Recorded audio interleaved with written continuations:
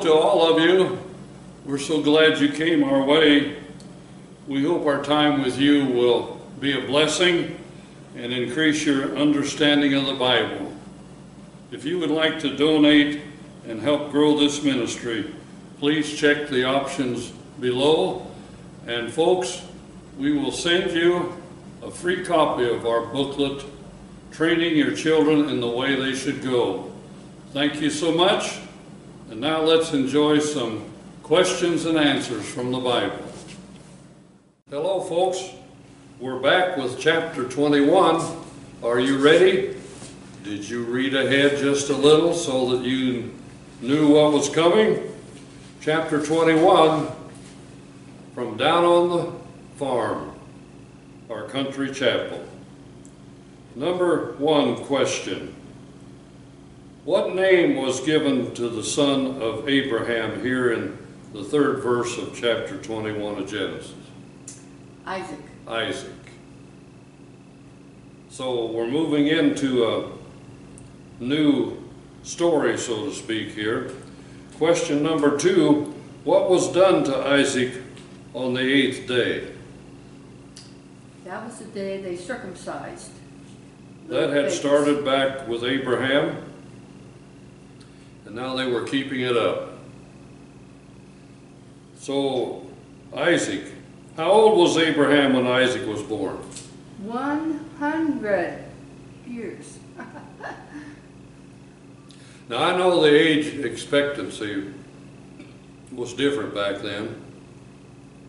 And by the way, here in our country, in the last few years, they say our life expectancy has improved. How about that? I guess we can go for that. But anyway, he was 100 years old. But this was all a part of God's plan. And I think anyone, as they walk with God, can feel good about his plan for them. What did Abraham do when Isaac was weaned? They had a great feast. He had a feast. And you know that he wasn't exactly a young pup when he got weaned. But anyway, he had a feast. What did Sarah see Ishmael doing at this time? Well, he was over there mocking Isaac. Mocking, yes. Kind of like Ishmael's mother did with Sarah when she found out she was with child.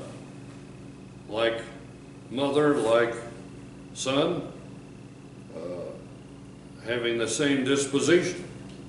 What was Sarah's desire concerning this matter? Well, they were pretty jealous and had some pretty bad thoughts about it. And so she wanted them thrown out. Get rid of it. Now, you know, we realize that when Abraham went into Hagar and they had this child because they couldn't wait long enough and believe enough, something different started happening. And believe me, whenever anyone begins to do those kind of things that do not fit in God's plan for their life, things don't turn out as well. And that's for sure here. What was Sarah's reason for casting them out? Well, she wanted Isaac to be the heir, not Ishmael. Right. Ishmael was a second thought here. They kind of lost faith and tried to push God's plan ahead of time. But do remember, from the time Abraham was promised this, he was 75, and now 25 years later, that's a big stretch of a person's faith. And if you feel like your faith has been stretched, you can know God's there, because he stretches us all. Was Abraham grieved over this situation? Yes, it bothered him. Yes, big time. In verse 12, what did God say to Abraham? Well, God said, don't be grieved. Listen to your wife. In Isaac, things will be accomplished. It's going to turn out. Yeah. just Ishmael got in the way here and started something that has never been a good thing. What did God promise concerning Ishmael? Well, God would make a great nation out of him also. Yes. What did Abraham do to Hagar and her son? He did send them away. Send them away. I don't know. I just kind of feel here, just to send them out with a jug of water and some bread seemed to be beyond Abraham, but that's what happened. Next question. Yeah, well, what provisions did he give Hagar and Ishmael? Well, here's some bread and water. Bread and Bye, water. see ya. Probably their bread was a little more nutritious than ours. And water is water. My goodness. Where did they go? They went into the wilderness of Beersheba. Beersheba. Beersheba is a place that's mentioned often in the scriptures. Down around the area of Hebron. What happened to the water? Well, it ran out. Ran out naturally. Now, Abraham knew that was going to happen, so did God. I don't know how Abraham felt about this, but God knew what he was going to do, of course. What did Hagar do with Ishmael? Well, she couldn't stand to see him die, so she took him over and put him under a shrub, so he wouldn't be in the sun. They called it a broom bush, so we'd have plenty of shade, which is characteristic of the land.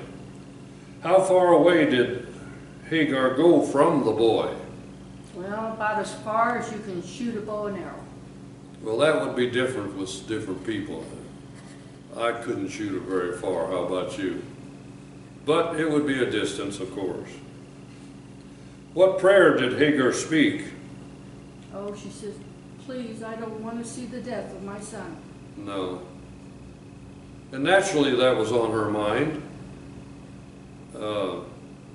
Couldn't be anything else but. Their provisions were the same as gone. Did God hear her and act? Yes, he did. Yes, he did.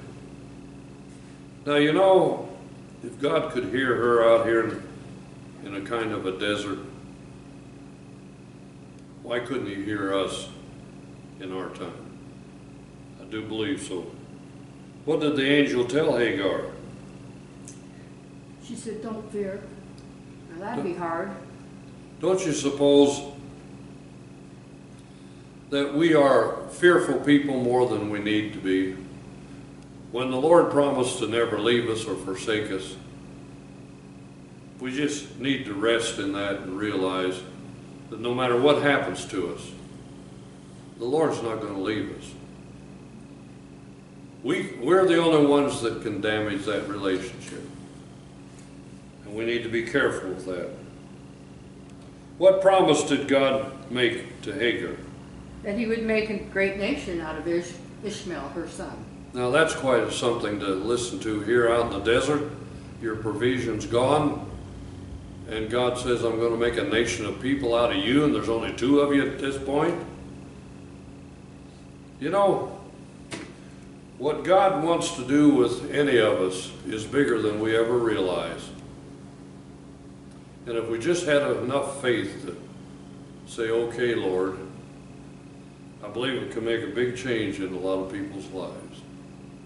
Yours too.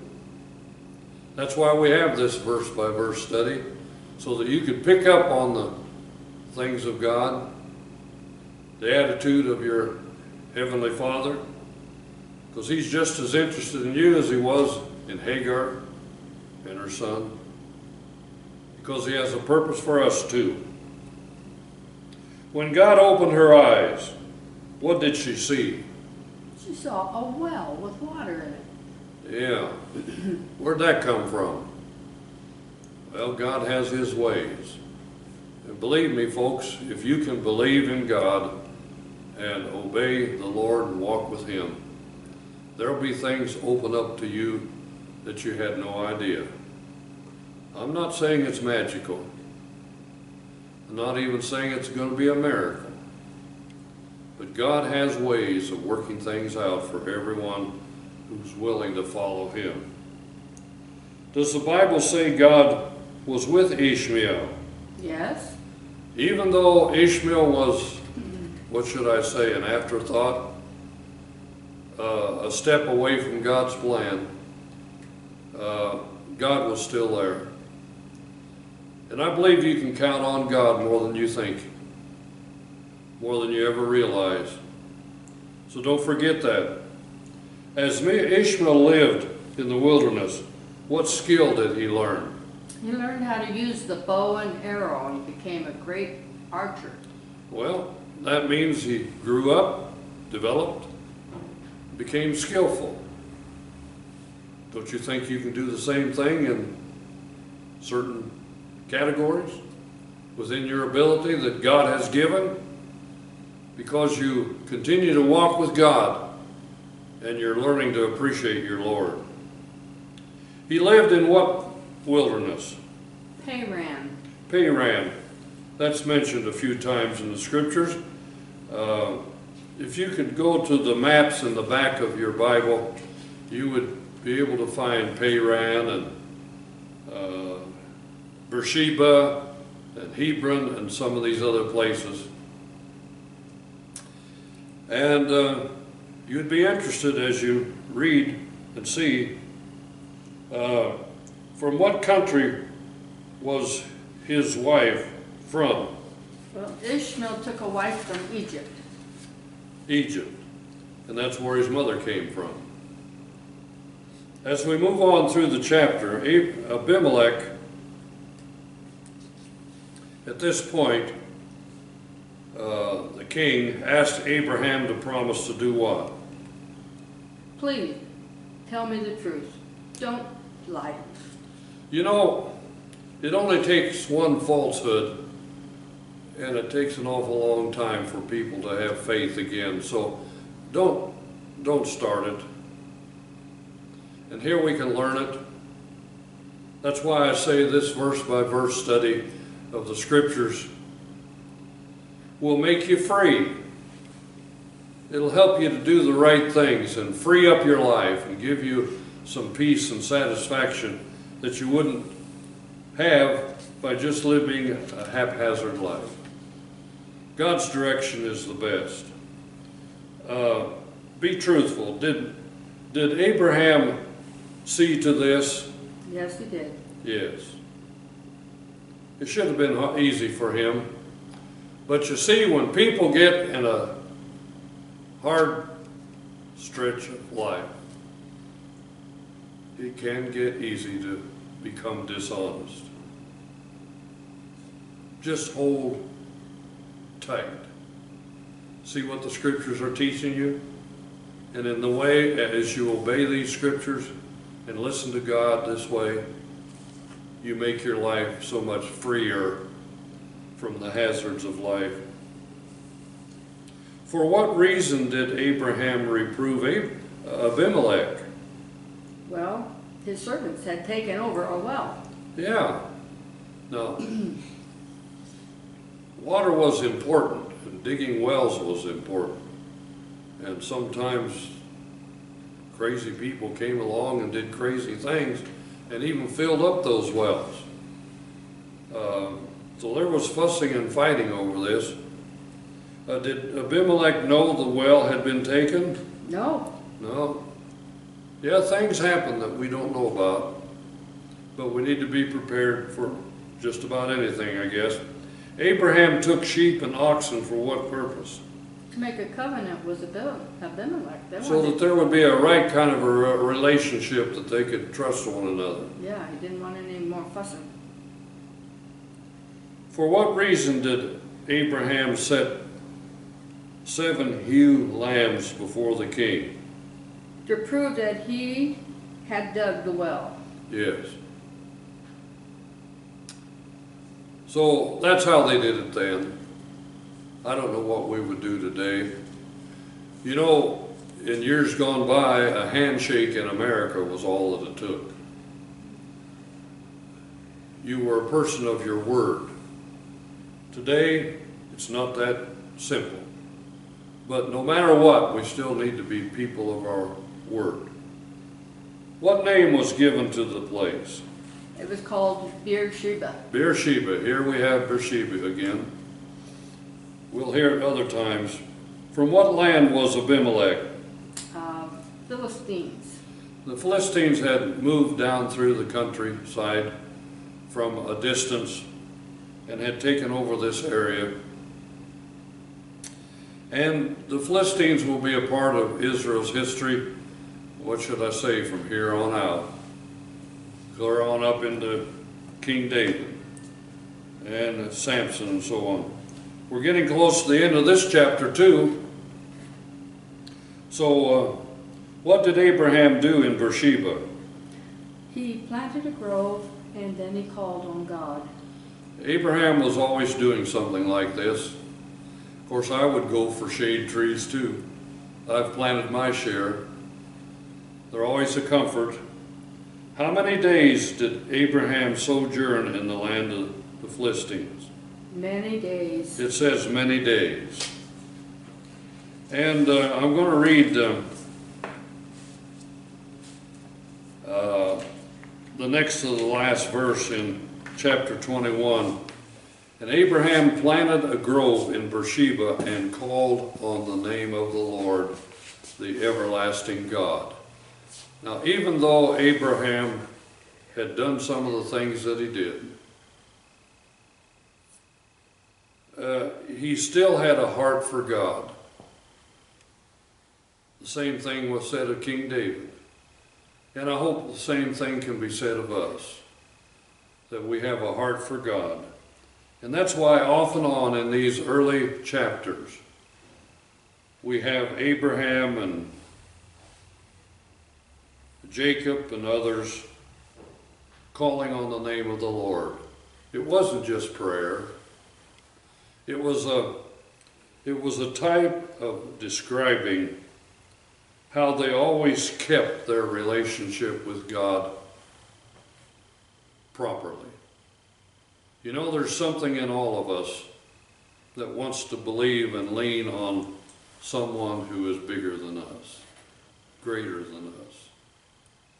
And that's so good and right and comfortable. So join with us again, will you? The next time, it'll be chapter 22 on. So read ahead, please. This verse by verse study of the scriptures is going to help you know God so much better. And it will make you free in so many ways that we can't describe at this point. But just hang around, will you please? We'll be back with you next time.